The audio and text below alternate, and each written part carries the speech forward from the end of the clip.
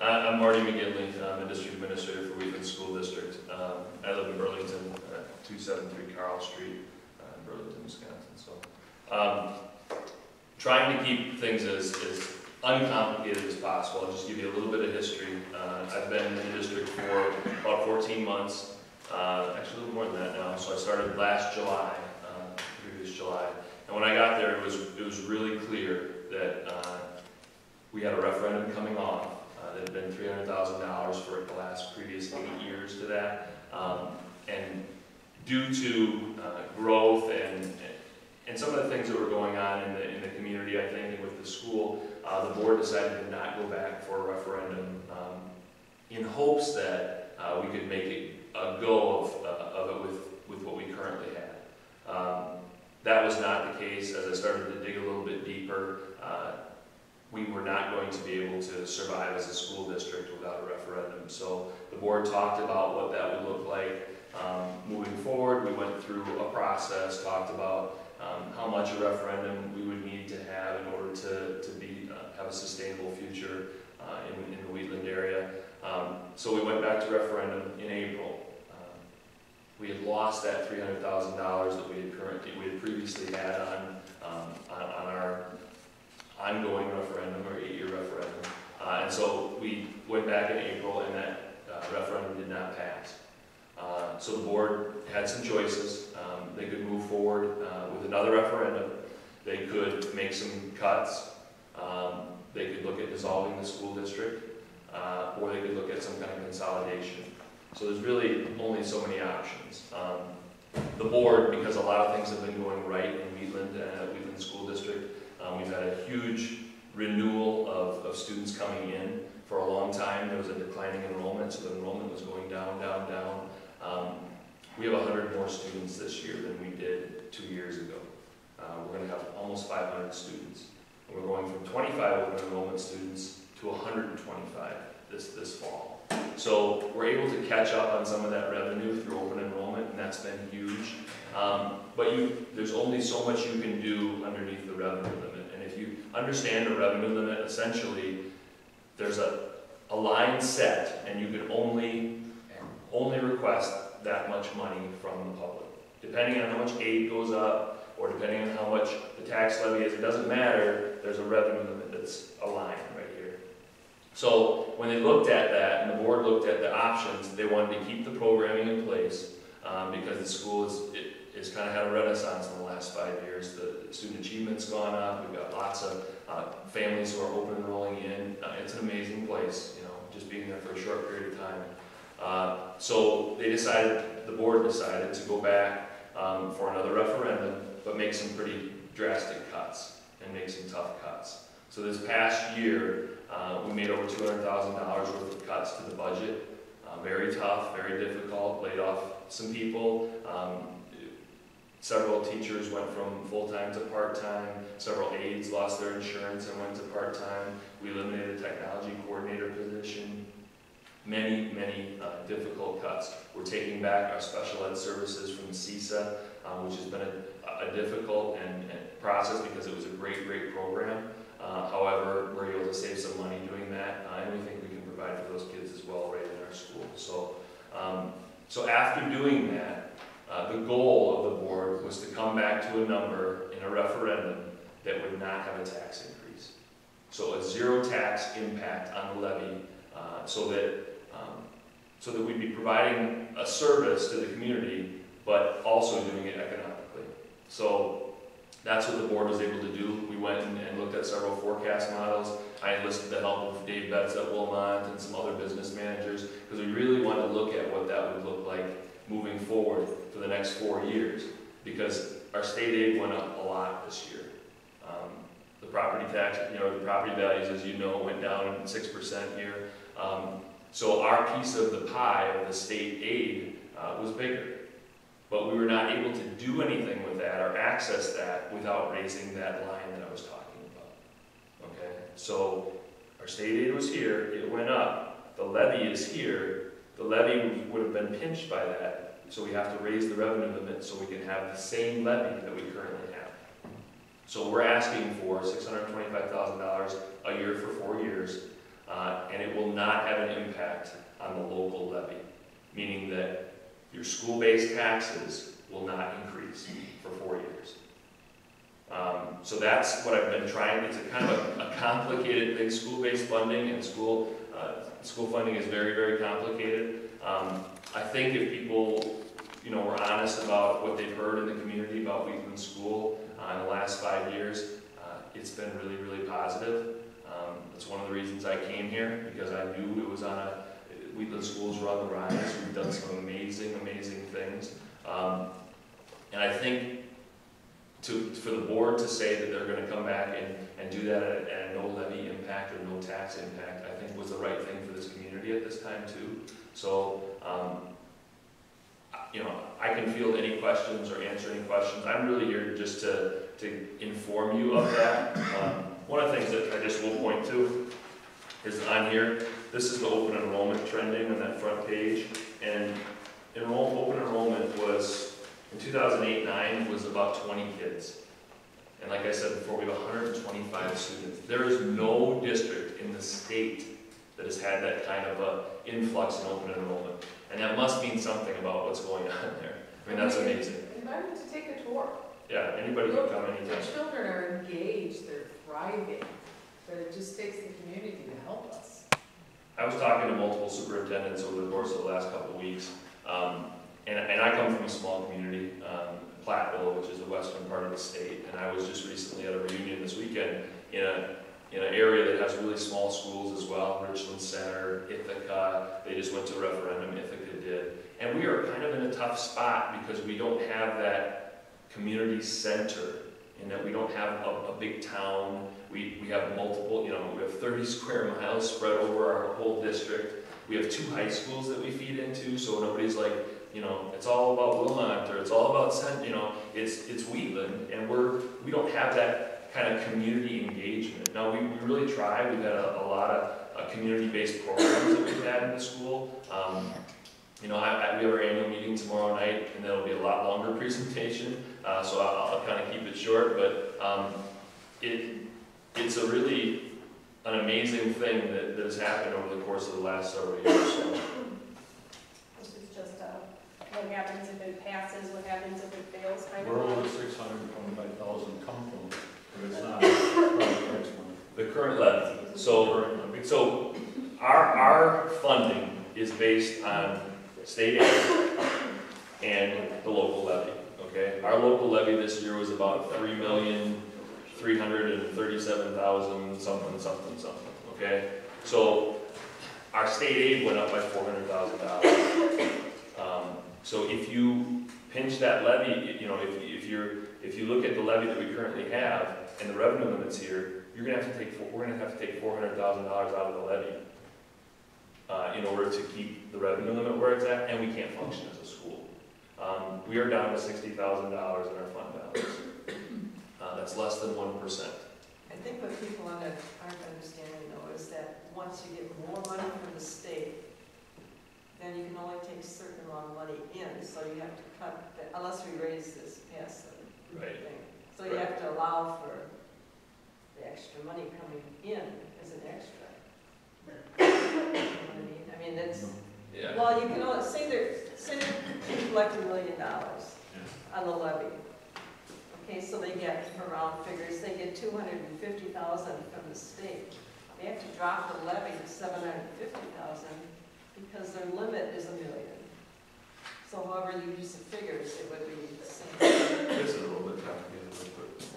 So this is the current, currently this is, without the referendum, the levy is in blue right here, okay? It's going to drop off because this yellow has gotten bigger this year, and this red line is all we can spend without a referendum. So for 8 years, we were spending over what the state would tell us we were spending because they went to referendum for 4 and they went for another 4. That was been gone for 2 years now. So our levy actually would drop $300 plus another $400,000. So the 300 prior. Now we're not getting that. We're not getting it. Now we could fill that, and the board. I would guess that if that didn't pass, the board would still fill the levy, and it would raise the levy, but would fill it because we still have debt we could pay off, but none of that money could go towards kids. It's in separate buckets. There's Fund 10, Fund 39. Fund 39 is our debt, how we pay off our debt. Fund 10 is the money that goes for kids. So we can't raise money in Fund 10 without raising that revenue limit. Because we already have a referendum for the building that happened, the middle school building back in 1997, I believe. That referendum is still on the books, and that was for about $3,500,000 or something like that. We're almost paid off with that. We've got 3 years left. Now we could raise that at any time. We could say we have $1.2 million left. We're paying it this year. Taxes are going up. I mean, the board could do that. But obviously, that's not, like a house payment. You don't pay it all off at once. You pay it little by little. See, we could do that too, you can incur more debt and get it out of tax levy, but you can't just use it for operating. Yeah, and it's a really hard thing for people to understand because they hear referendum, they think the taxes are automatically going up. And that's why we knew that the state aid was going up. So we were asking last time for $750,000, and it was only, and the levy was only going up a little bit. In fact, the first year it wasn't going up at all. It was, over the course of the 3 years after that. So, remember that meeting you showed us. yeah. So, I didn't know I was going to get into all that, but I mean, at any time anybody wants to call me or talk to me, I've been trying to get out and talk to, some of the leaders. One of the things, to your question, we did not send out anything to the entire populace because it was pretty expensive. We're trying to save money on that. I'm trying to get people to the annual meeting tomorrow night where I can explain a lot of that. Doing a mailing to the primary group of people who go to school. And then sending out a little flyer, and I'll give this to you, and it's also an absentee ballot and a registration. So the person who opens it up, all they gotta do is fill it out, and give it a sheet. Simple stuff. And how are you sending that flyer out to mailbox, postal boxes, or just? To their home. I mean, you're using their. That's not the school. It's not associated with the school. It's not associated with school. Okay. It's a group. Okay, but it's going to a certain address then? Or is it going just, because I remember getting some stuff just general mailing, but is that what this is going? Yeah, but is that how this is going, or is it going to an address? You have an address on the flyer? An address. On the flyer. Okay. So it's going to a specific address, and that's all the property taxpayers in the town, right? So. Right. Because people ask us, I think there's been articles in Kenosha News about it, they say, well, how can this happen without raising taxes? Well, we have the same problem here. I mean, we're fighting City Hall trying to get money to, clean up the snow and still So struggling from the tornado. What you're gonna do is keep the levy the same, Right. and then, Yeah. but the part that makes up the levy is changing. The aid is going to be the bigger part of the levy, Right. or a bigger part of our So by revenue.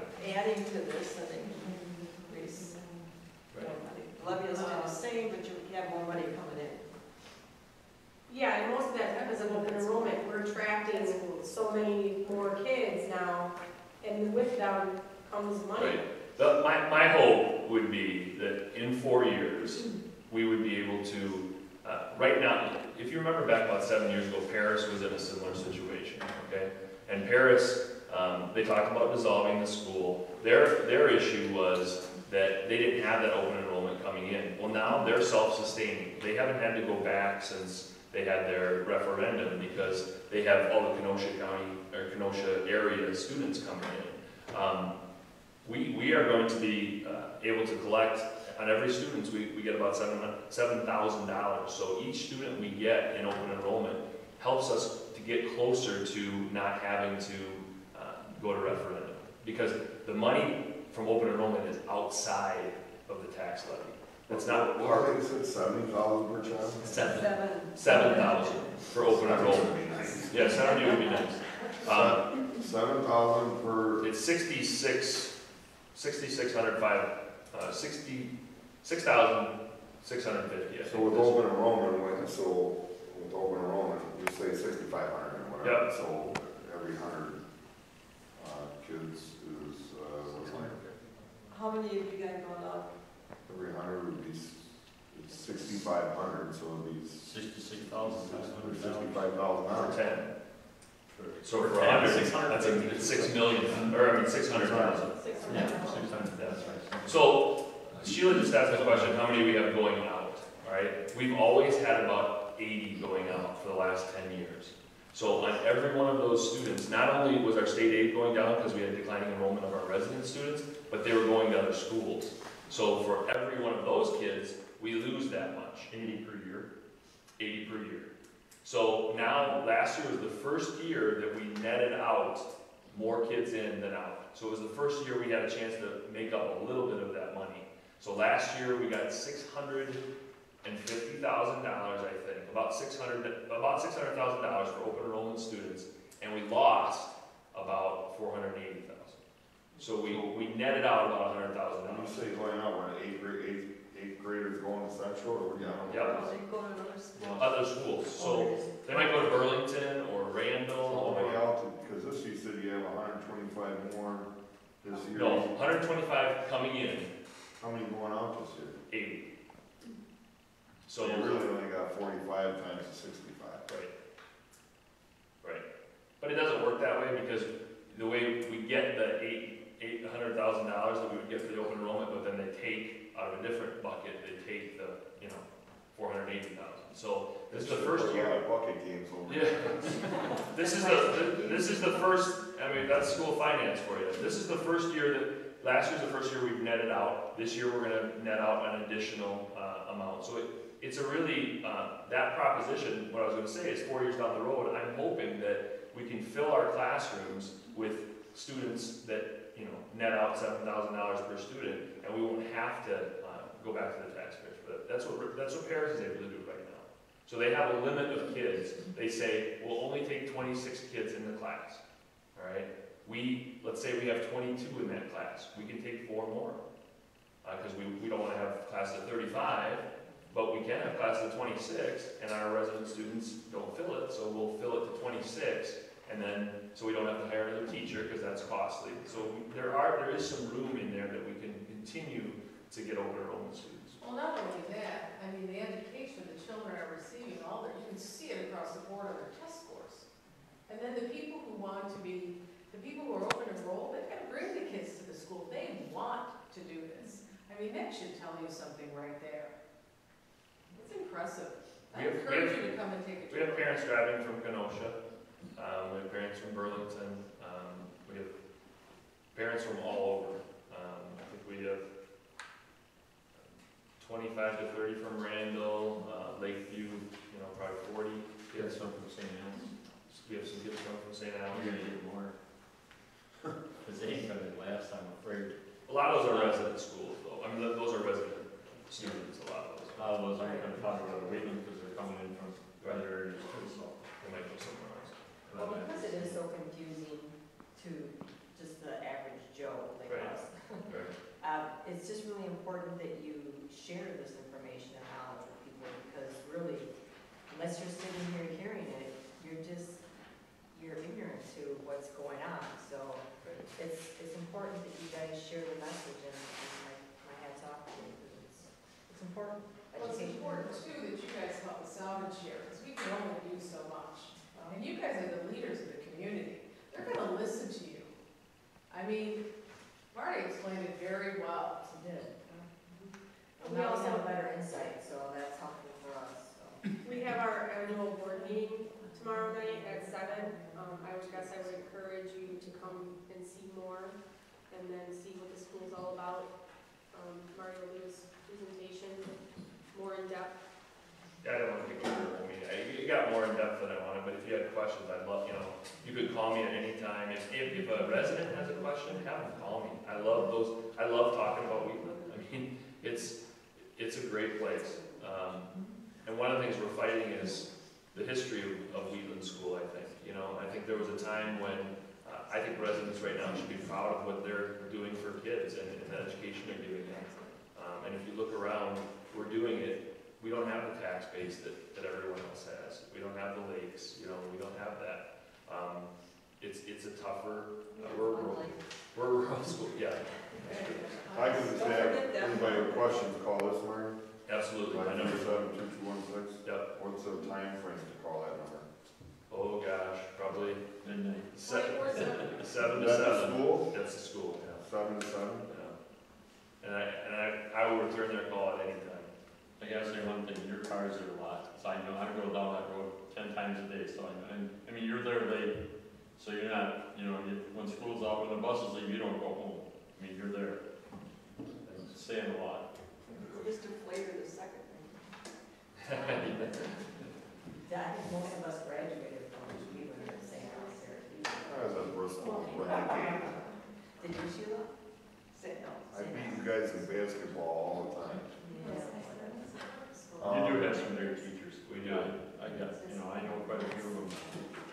And I would say, they've really, in our last several years, the teachers we've gotten, Jen Phillips is sitting here, she's a community person as well, we were able to bring her in. And those two are. Candy, obviously. She was. What does the state do?